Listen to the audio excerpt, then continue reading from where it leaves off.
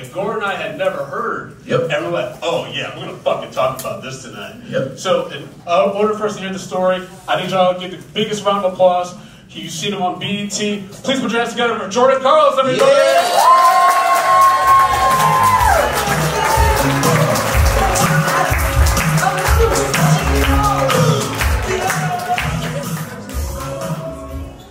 So what's up to Europe right here? Yeah. Coming through? Yeah. Nobody reads? Cool. Good stuff. Right out of the gate, nobody fucking gets shit to reference. That's good. Alright, cool. What are you drinking today, Jordan? I'm drinking a little from the bar. Let's give a round for the bartender. Yeah! Having a cider, a little blue elderberry something cider, and some Gentleman Jack. Gentleman Jack, you know, I'm just trying to keep it mellow. You know what I'm saying? I got my NPR leg cross up in this motherfucker. Trying to show you that I'm not a threat, you know what I'm saying? Got my coffee shop leg cross. Why would y'all got the coffee shop leg cross? Yeah, get that up. This is Lower East Side. This is Lower East Side right here in the coffee shop. Why are you rubbing your thumb like that? No, What the fuck is wrong with you? Relax. it's easier to do this when you have khakis. That's Okay. Like you're working on a book of essays. That's coming together as a coherent kind of thing. Oh yeah, the green space, the green space. Anyway, happy Halloween. Thank you. Hey, happy Halloween, everybody. The person that was definitely, I like her energy. She was definitely dragged here. Your idea, it wasn't your idea to come, was it? Absolutely not. You know what it was one person. It was one person's idea, and the other person was like, "Nah, I don't want to go, but keep going." You love at the end of this, so it's like. I ain't gotta come on down here in this basement while she's like we talk about some wild shit. I love it when people have an idea to go to a show and then the other person just undermines. And that is a relationship. Let's talk about Black history. Yeah, so how'd you come upon this story? Because I felt like I knew a lot about Martin Luther King Jr. and I knew a lot about Star Trek. Okay. And then you were like, hey, I'm going to talk about Martin Luther King. And we were like, we don't really do that. But then you were like, he was a Trekkie. He was a Trekkie. And I was like, what? Dr. King's a Trekkie. Dr. King's a Trekkie. I just remember I would sometimes watch Star Trek when I was a kid, and I was always fascinated with Nichelle Nichols, who plays Uhura. Yeah. She's the fourth in command, the communications director on the Enterprise, and she was the first black leading role in a television series in American history. Period. So that was like a big deal, and I remember like seeing her, and she's obviously gorgeous, she's super talented, all these things, just a wonderful kind of like presence and poise, and I thought that was just so cool. So I was always just a fan, I was always a fan. But then I just randomly heard this story one day. I was at like the barbershop, and then rarely, as you see, it's rare that I go. Yeah, but I was getting my Everybody is shameless. No, man. This is Black Man Tales. The more you cut your hair, the shit goes away. You know what I'm saying? Like, I know that too. Like that's what I told my barber. Hey, don't touch the top. Only hit the sides, bro. Only hit the sides. Only hit the sides. That fade keeps going. You know what I'm saying? He's all the way back here. Absolutely, like a roller coaster and shit. You know what I'm saying? Man, I'll stab a motherfucker you touch my hairline. Like, stay back. I'm 43 years old. I got this much hair. I shouldn't have this much hair at 43, but that's good. That's good. It's a boyish head of hair. Yeah, that's boyish, very boyish. You know what I'm saying? I don't even know what the fuck to do with this hair at 43. You know what I'm saying? Oh my God, so much. Anyway, I'm at the barbershop, and this old head is talking. He's like, "No, I'm telling you, Dr. King told her to stay on the show." By the way, yeah, I go to a barbershop in Bed-Stuy that's run by hand puppets. That's really good. This little button eyes and shit. And so they say back and forth. He's like, "That never happened, right?" And then I went and I Googled it, and it's true. It's really true that Dr. King he convinced her to stay on the show. And how this happened was Nichelle, it was like the 1966. So this is the height of the civil rights era. I think the 65, the civil rights bill has just been passed. Woo, check my footnotes on that. And then, right, so So she comes on television in this series, and she said that what happened was she got a lot of fan mail, and she was becoming more popular, and the show was, of course, an overnight hit. And so she was getting offers from Broadway to do. Well, she was a stage actress. Yes, she loved the stage, and so yes, absolutely. Yeah, she didn't want to stay on that dorky show. You know what I'm saying? Because it was just the first season when she was thinking about, I'm done, right? Absolutely. She was like, I'm done. She went up to Gene Roddenberry and was like, Gene Roddenberry, I gotta get out of here. I gotta beat myself up. And then he was like, you're making a big mistake because what I'm trying to do here. It was an inclusive cast. I mean, you had George Takei, who as we all know, is the wokest, old man in the world. But like, when George Takei, Twitter beef, by the way. With Shatner, that shit's wild. Yeah. Y'all if you don't know what I'm talking about, keep up with that shit. It's hilarious. George Takei is heavy on the internet. I love George Takei. Oh my, but like he was on it. They had like a Russian guy. It was like to show. And by the way, it was a perfect example to me of like Afrofuturism. Like what it was showing that like if y'all have seen like Lovecraft Country or anything like that. What Afrofuturism like shows, and thank you, welcome to my TED Talk, is that we were able to survive. You know what I'm saying? So we survived into the future, and we have these roles. So fuck yeah. Yeah, absolutely. So long story short, she wants to quit because she's getting more popular. If she had Graham, at the point she would have been verified. She would have probably been probably 250,000 followers at this point. You know what I'm saying? So she's done. She tells Gene Roddenberry, and he's like, just think about it for the weekend. Just think about it. Which is wild. And like black people never get this chance. They don't get time to think. Like I need to answer right now. Yeah. What if she like flipped over a table and like, who's coming with me? So she said that she was invited to like an NAACP fundraiser in Beverly Hills. Which is a little sus. It's a little suspect. But she goes to the party and she says that somebody was like, so somebody wants to meet you, and they're your biggest fan in the world, right? They're a huge Trekkie.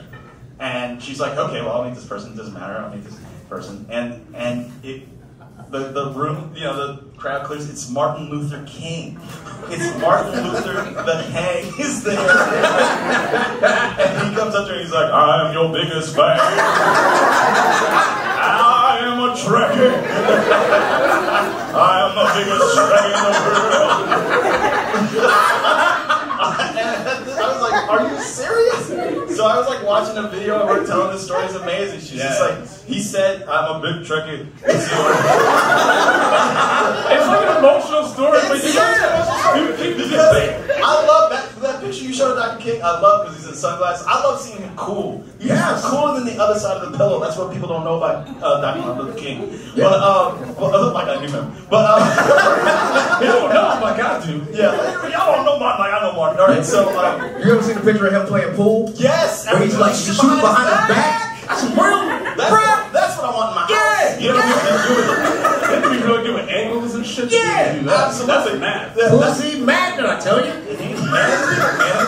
You know what I'm saying? So anyway, he was like quarter pocket and then freedom. So he's calling shots. So he tells, where the fuck was I? He tells her that he's a huge Trekkie, and he's like, this is the only show that me and Coretta, I swear to God. He was like, this is the only show that me and Coretta let the children watch late at night. So the King household like that's what's on. That's all they watch. They stick to their planet because life in the real world is so hard. So hard. Dr. King's like, the show is on, y'all. Coretta, it's 8 o'clock, you know what time it is. I'm coming, Martin. Junior? Wait, the third. You'll be the third. Yes. Alright, so Junior, come watch the show. So they watch the show and they love the show. So then she says to Dr. King, well, that's too bad because I'm leaving the show. And he's like, you can't leave the show. This is the most important. It would have been crazy if you shook the shit out of her like, no. He said you can't. And she's like, and she said that, well, what he said was that we need that kind of representation. And then he said something wild. He's like, because you have to understand that you could be replaced with somebody, a white person, another person. Then he says, an alien? And I was like, is that racist? Okay, what the fuck, man? It's talking about opportunities. He's like, don't let no aliens up in there. Because if the aliens get in space, it's going to ruin the whole thing. This is what I'm trying to prevent. Cannot integrate the aliens into our society. I was like, okay, this is wild. So, she doesn't know what to think, by the way. She doesn't know what to think, and she's spending this whole weekend, and she goes back to work, or whatever, and she's in her dressing room, and they're like, this is like a weekend passes, she doesn't know what to do. And then there's a knock at the door, and she's like, who is it? It's Dr. King. He's like, I really need MLK showed up to the dressing room. Can you believe it? He's getting, you know. That's a deep Trekkie. The Trek is deep in that one. I'm picturing Dr. King at a Comic-Con, and I can't shake that thought. That's the best time, man. He's so good. But I mean, she did stay on the show, obviously, from 1966 to 1969, and all the movies after. And she, she was a huge role model and a symbol. I think, like Whoopi Goldberg, who said, like, when she was 9 years old, used to watch her on TV and say, like, Mama, Mama, come quick, there's a black woman on TV and she's not a maid. And so Whoopi Goldberg would end up being on The Next Generation. And, you know what I'm saying? So it's like, it's that kind of thing. And there's a new Star Trek out, I think, on, like, CBS Plus. Yep. Discovery. Yeah, Discovery. Yes. Absolutely. And Nichelle Nichols comes back and she did an episode of that. So, I mean, it was, to me, it's just like the echoes and reverberation and representation is really important. Yeah. I just, it'd be nice if, like, I don't know, like, somebody would come do that for me for whatever show I'm on. You gotta stay on Geico, you know what I'm saying? What are people saying in the chat? Well, the audience line is basically saying that Dr. King invented Do It For The Culture. I mean, there's a pun in there someplace. But he definitely said do it for the culture. And I think what hit, like Gene Roddenberry, who did get an NAACP award for actually hiring Nichelle Nichols, what he was trying to do was show, like, I mean, he was trolling, like, more conservative America. Yeah. Right? And he was saying, look at that! that is in no way Photoshop.